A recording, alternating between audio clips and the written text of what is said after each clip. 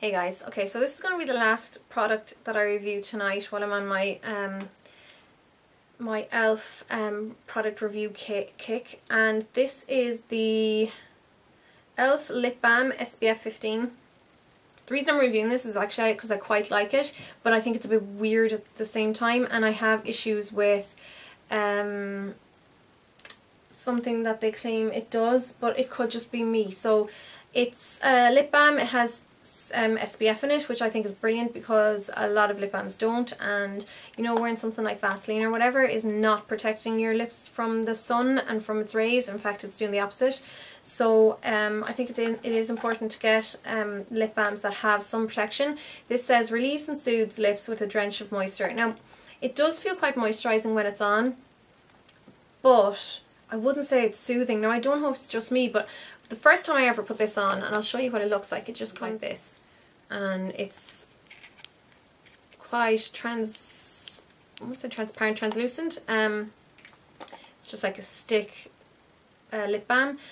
It reminds me of like the MAC lip primer in how it looks, but when I first put this on, it stung my lips like hell. I mean, my lips are actually, it was quite uncomfortable. I wouldn't go as far as saying sore, but it was uncomfortable, it was unpleasant, and I had to wait a good while before that like subsided. But I wanted to give it a go. I wasn't just going to take it off and you know, throw it out. So after that first use, it didn't hurt or wasn't that uncomfortable again afterwards, but it definitely tingles, and if anything I'd say it feels like it's irritating a little bit, but not so much so that I've kind of gotten used to it, which is not something that you'd particularly do on a normal, you know, generally, but because I was testing this out, I gave it a good few chances, and now I'm kind of over it, so I can happily use it. And I actually like how it makes my lips look. It does moisturise them, but it kind of makes them feel, okay, this is going to sound like completely contradictory, but it makes them feel tight, like kind of makes them look like they're PVC or something. I don't know if that's like the right way of describing it at all, but it doesn't, you know the way it's usually when you moisturise your lips, it makes them feel nice and plump and moist, but this doesn't make them feel plump by any means. It makes them kind of feel tight, but still like conditioned, or like they're moisturised. It's kind of hard to explain, but I really do like that it has the SPF in it.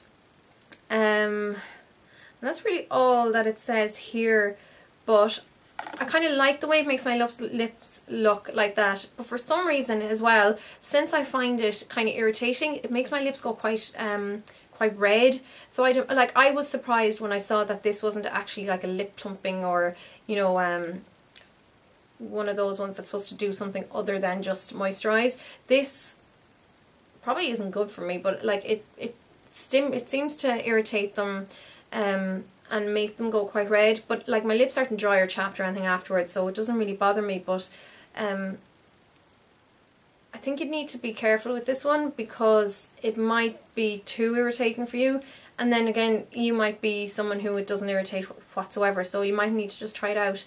I'd be interested to see if anyone else has had the same issue with this. But like I said, I've kind of grown used to it and I kind of like it now, so I am going to keep using it.